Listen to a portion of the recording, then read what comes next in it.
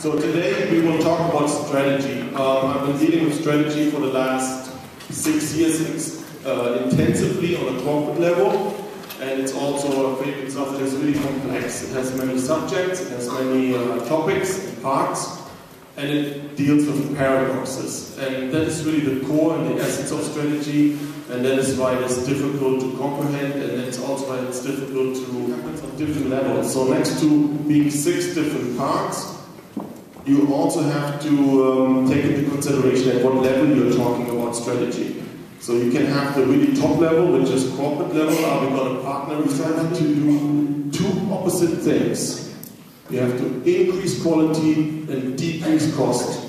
You have to increase local responsiveness, the local organization to the local market, and at the same time, you have to increase synergy, meaning are we looking at ourselves and determine where do I go with my company and my skills and find the market for my tools and skills and products, or do I look at the market and then change the company, the structure, the skills, the processes, the marketing mix accordingly to maximize profit? And after the inside out and outside in dilemma was competition versus cooperation, and that seems to be more of the theme in the 2000 of the first part. It's all an execution. Now, there's a Japanese proverb that says, a plan without action is a daydream. Action without a plan, different types. There's the prescriptive one and the descriptive one. So know that none of these by themselves in singularity will be the solution to your problem, whatever problem you have. I identified forces in my strategy to justify whether or not we should go into this market. And I found the checklist that he has given in his book is quite good. What marketing is all about. It's generating a premium value for the customer.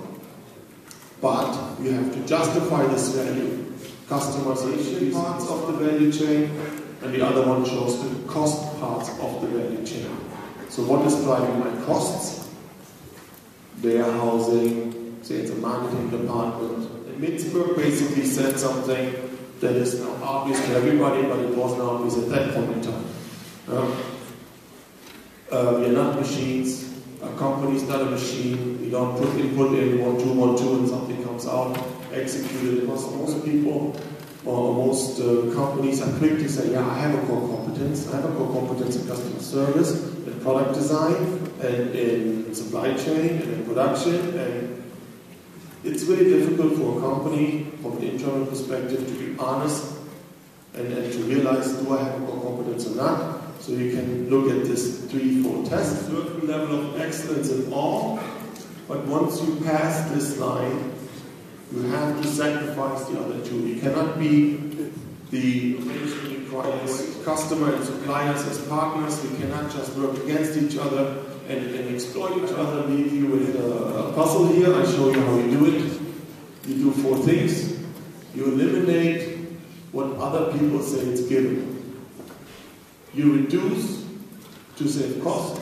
Listen to the market, listen to your suppliers, distributors, customers. You need to involve people early on if you want them to be part of something. Strategy is not the job of the CEO. Yeah? You need to involve the crazy of how do I discuss strategy, what does it contain, on what levels, what are some of the ideas and the thoughts, and what are